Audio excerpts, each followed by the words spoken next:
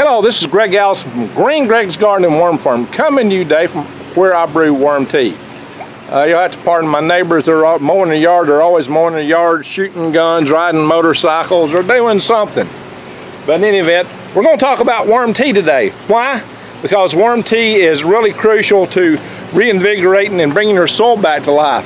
Any good book on organic gardening should start out with the first paragraph, first sentence saying good soil is living soil. What is worm tea? It's an all-natural liquid pest repellent and fertilizer, but mainly a probiotic. Worm tea is brewed specifically to increase the good beneficial bacteria in your soil. And I want to show you where I'm brewing some right here. I brew, and I just sold a bunch at the farmer's market, so I got to replenish this. You see all the air blowing up through here? These are pickle barrels, actually olive barrels. They're 58 gallons. I got 2 of them here. And look at the air hoses I got running in here. And very substantial stones in there. And I have a pump. My air pumps for these are pretty substantial. I got 2 pumps, one for each barrel. And they're pretty substantial. Now I'm going to show you how you can do this with a small aquarium type system.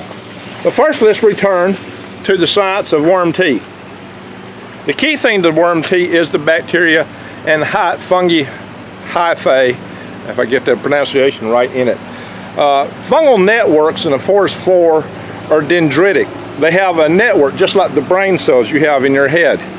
Galaxies are also distributed through the universe in a dendritic type network. Interesting. Unless you wonder if the universe is one big mind. Like a story for Galactic Gregs. Check out my other channel on that, by the way. So, what these networks in the soil do is they actually provide a network of communication and movement of nutrients back and forth across the forest floor. It really balances things out. It's amazing. And beneficial bacteria break down nutrients that's already in the soil to make them more readily available to the plant roots. What worm tea does is restore that. I mean, look at these beautiful trees behind me. There's no big bird flying over these trees spraying stuff to make them grow. It's all there in the soil. It's alive. We've killed our soil in modern agriculture with fertilizers, believe it or not, fertilizers, and everyone knows pesticides and herbicides, and of course the tilling, the activity, and even like my neighbors mowing the yard, that don't help. So the truth of the matter is we need to restore that to our gardens to make our plants optimize and grow well. If you spray worm tea on the leaf of your plants, the nutrients that's in the stuff, I want you to look how dark this stuff is. The nutrients that are in here will be soaked up by the leaves and taken in directly. Also, it fights mold, mildew, and rust. It kills a lot. The bacteria in here will kill a lot of your soft-bodied bugs, worms, and deter insects from biting your plants. If you pour this stuff into your soil, it will help break down nutrients that's already in the soil, as I mentioned before, and make your plants grow like crazy. Because there are fungi hyphae particles in here that will form the mycelium networks, the mycelium dendritic networks, which is like the brains of your garden soil. They help transport nutrients. The bacteria will help break the nutrients down. The plants put sugars out through the roots to feed that network, to feed the good beneficial bacteria and to feed the fungi. Unfortunately, in our gardens and our fields, the plants are feeding nothing. They're wasting those sugars, and we pour a lot of nitrate and other stuff in there, and what happens is we pour too much nitrate and it makes the plant sick, and they get ate up by bugs, and we give them other things, and it's just a cascading event of what we do in our gardens with chemicals in our fields. But the network will balance itself out properly if you have a good balance of proper bacteria and fungi. And that's what worm tea establishes. A thimbleful of worm tea is said to have 100,000 different species. Not a population, I'm talking species count. That's why it has such a broad spectrum effect. Why it can do so many things. You know, fight mold, mildew, rust, kill and deter bugs, and break down nutrients that's already in the soil. So what we're doing with worm tea is we're bringing the soil back to life. And one of the keys to that is I have to feed it to keep the good bacteria alive. And so I feed, and I don't pay no attention to this particular brand. The key thing here is the label says unsulfured. Sulfur is a preservative typically used in syrup and or molasses, and what the sulfur does is kill bacteria. Well, I'm trying to grow bacteria, and not only am I trying to grow bacteria, but I want the aerobic, good, oxygen-loving bacteria, not the stinking anaerobic stuff. And that's why I have the air stones. That is why I blow all this air. That's why I have great big air pumps to put a lot of air into these 58-gallon olive barrels that I have here. And I have a lot of them. And that does the magic down in here. And what I do for these big barrels is I put, see, I got different brands. There's a Publix brand of the molasses, but it too is unsulfured. I put about one of those in each one of those barrels. And they have about 12 fluid ounces, which is just about right. The goal is you want about a fluid ounce for about every 5 gallons. A fluid ounce is about 2 tablespoons of that stuff. You can either take leachate that drips through your beds when you feed and water your worms to collect the begin the starter of your worm tea, because it picks up the nutrients that come down through the worm beds and the beneficial bacteria, which worm gut's particularly rich of that. Or you can take worm castings. Now this is actually worm bedding, which has castings in it. This is actually worm compost. Now I just grab the shovel. It will work just fine. Now you can take this and make a tea bag. And for that today I'm using some pantyhose to show you that. Pantyhose. Now the key thing is that you could also use like a t-shirt, cheesecloth, sandbag. You want about, a quart, maybe 6, yeah, a quart would probably do. A quart, 4 to 6 cups of this will be just fine for 5 gallons. I've got about 3 gallons of water in here. I'm just trying to show you. The water is already colored because it came out of my aquaponics system. Because I just wanted to get some water. It did not have chlorine. That's the other key. Don't chlorinate the water. Now, so what I'm using here is just a regular small little air stone, as it works on this scale. I like the bigger air stones I've got for these guys and big blowers, and a little aquarium blower plugged in over here. That's all I need for this. And I'll use these pantyhose. Now you can use used pantyhose, but you know, I don't have any used pantyhose because I just hadn't got into wearing the stuff myself, so I just bought some new ones. So in the world of pantyhose, I go somewhat commando. I don't have anything like that on my legs other than my pants. Anyway, hey, you gotta have a little fun. You gotta have a sense of humor when you do worms and worm stuff. So I'm gonna take this stuff, put some in here, and put this in here. And I'm gonna show you that, but I'm gonna turn the camera off to do this because I need 2 hands for that. Okay, I used that little shovel to dip this stuff out and put it inside these pantyhose. I mean, my gosh, I couldn't use a big shovel to get them in here. I just don't have the dexterity. That is enough stuff, more than enough, really, for the amount of water I got here. And I just tied it off on the handle of the bucket. So I'm just going to flip it over down inside. It'll get wet and sink over time, and the air will blow into it. And they say to let this process go on for about 36 hours, some people claim. Some people say 24 is enough. So somewhere between 24 and 46 hours, and you should have some really good worm tea.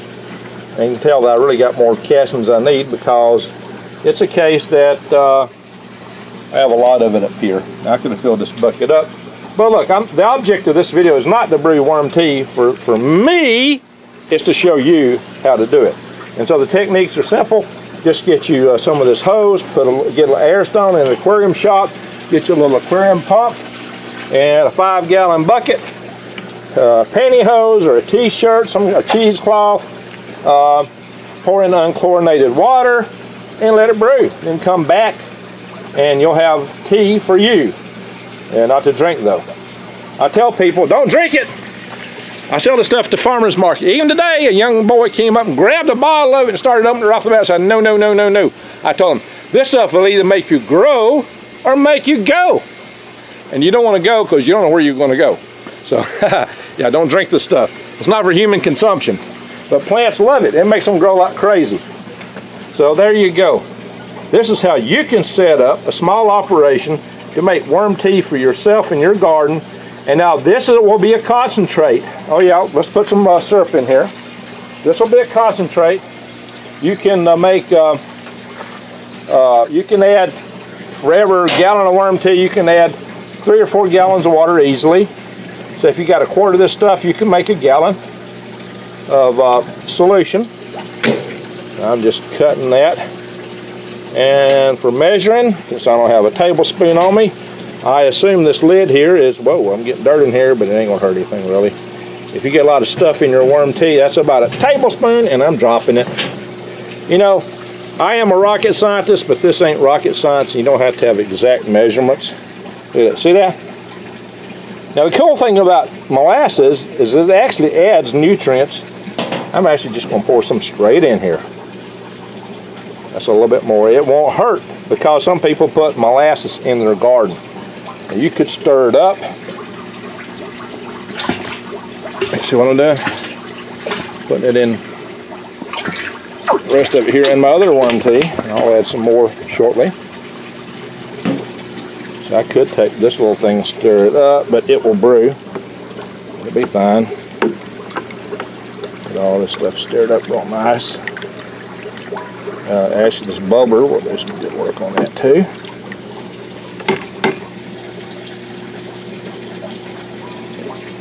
There you are. That will brew. Some people say in 24 hours it's done. Others say you need to let it brew a little longer. Now, okay, this worm tea is done. How do I know that? Because these bubbles have increased beyond the bubbles, which were the bubbles made by the air blower. These extra bubbles are the bubbles from the metabolic activity of the bacteria in this worm tea, which means it's really active, which is good. This worm tea is ready to use. And what I'm going to do is I'm just going to pour it in here with the rest of my worm tea. But the good thing is this little bag of worm castings that I put in here, which is actually worm compost, it's now got a little bit of syrup in it since I put it in this mix here. And so that would actually be really good to put back in the worm bed. The worms will love it. It's just going to be rich in syrup, sugars, and bacteria. And they will love it and eat it and return it to nice worm castings all over again. So I can get dual use out of this. All those bubbles, all those suds in this bucket are a sign of the metabolic activity of the bacteria operating within the worm tea. So this is a lot more than the bubbles that the airstone created you might have saw in the earlier part of this video. Therefore, that means this worm tea is ready. It is brewed. The bacteria is happy. And again, all natural liquid pest repellent and fertilizer, great for your garden, makes your plants grow like crazy. Helps restore the ecological balance of your garden soil, because good soil is living soil. I recapitulate because that's the most important thing you need to know as an organic gardener. So there you go, many more videos to come. Please, if you like the video, subscribe to my channel, bang the update notification bell for the new ones that will be coming out. Check out my old videos. I've got links on here, links below. And to support my channel, please look at My Patriot Supply for prepping supplies. And since this is gardening season, and particularly you want to be able to plant good stuff using heirloom seeds, check out True Leaf Market. And if you want to make your own worm castings and make your own worm tea, more important than anything, I sell worms. GreenGregs.com. Check it out. Buy your worms from me. I'll send them to you. I ship year-round, absolutely, with no trouble. Because I know how to pack the peat moss to make the worms survive and thrive. So buy your worms from me. I'll send them to you. And you can be making your own worm tea and making your garden grow great. This is how you make your own fertilizer. You don't have to go to the store and you can survive. If you don't have electricity in the future, you can still make your worm tea and just kind of mix the buckets back and forth, back and forth. It may not be as good as having an air bubbler, but you know, you can do that for a little while. Stir it, mix it, mix it, mix it, you know, from bucket to bucket, and it will be good stuff. That's how the Romans did it, by the way. So, and you can do compost tea like this. So there you go. That's your secret. You can make worm tea with or without the power grid, and you can have worm castings, of course, without the power grid, because worms don't care whether they got electrical power or not. They're beautiful little creatures. So thank you for watching.